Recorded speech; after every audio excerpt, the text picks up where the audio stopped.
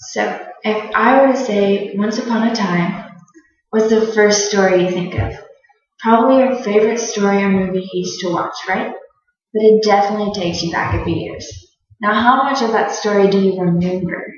I don't know if anyone else has noticed, but I find it super hard to remember things from when I was little. I know I'm still pretty young now, but it's terribly difficult regardless. For my English class, I got to interview my grandparents about some of their favorite stories from when they were young. Now, what I heard was not what I expected. I expected to hear just standard Cinderella, Snow White, Jack and the Beanstalk, answering my most basic questions, but instead I heard parts of all these stories mixed together, which was really cool. It was followed by, I don't remember the rest, or I think I just mixed some stories together. This really got me thinking, how on earth could they remember so much from their childhoods, even if it's just bits and pieces, but if I have trouble remembering stuff from mine? They described to me how they learned the story and where they learned it from. Their schools and parents made sure to keep them entertained by telling stories.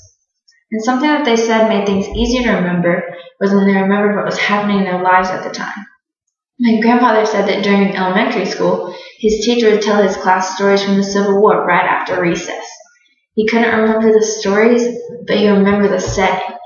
And my grandmother told me that her parents' divorce made her forget a bunch of stories from her childhood because she had tried to block out a lot of the negative feelings the stories went with them.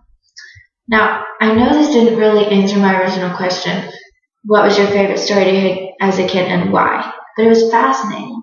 Generally, I think not finding out the answer to your question would be seen as a negative. But I don't really see why you always need to find out the answer to the specific question you're looking for. I still learned so much from my interviews, and it gave me great stuff to write about and to talk about. Any kind of stories about the past, fiction or nonfiction, even if they're complete or not, bring up questions to my mind, and I just want to keep exploring. Now, I think that's the real reason for research.